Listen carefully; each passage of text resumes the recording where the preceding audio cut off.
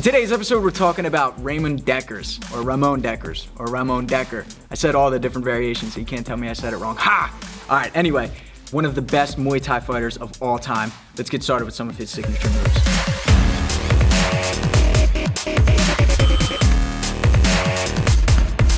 First thing I'm going to talk about were his explosive hooks, almost reminiscent of Mike Tyson.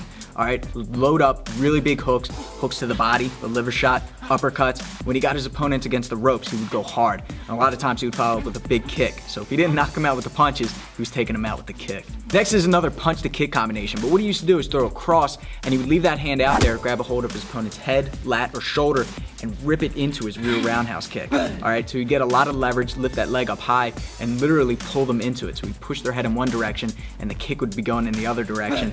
If he landed that kick, it was lights out.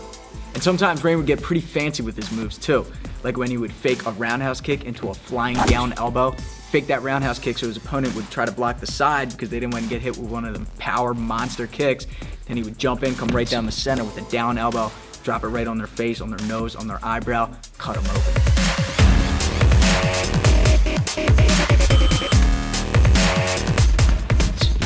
Guys, these are just some of his signature moves, but if you want to fight like Ramon Dekkers, you got to train hard. You got to go out to Thailand and fight and train out there to become the best. I want to say a quick rest in peace to Ramon Dekkers, one of the best of all times and an idol to me. Guys, let me know who you want me to cover next, some of your favorite fighters, so I can show you some of their signature moves and teach you how to fight like them. So comment below. Let me know who you want to see next. And make sure you subscribe so you can see that video as soon as it comes out. Until next time, I'm Shane with Fight Tips, self-defense for the underdogs.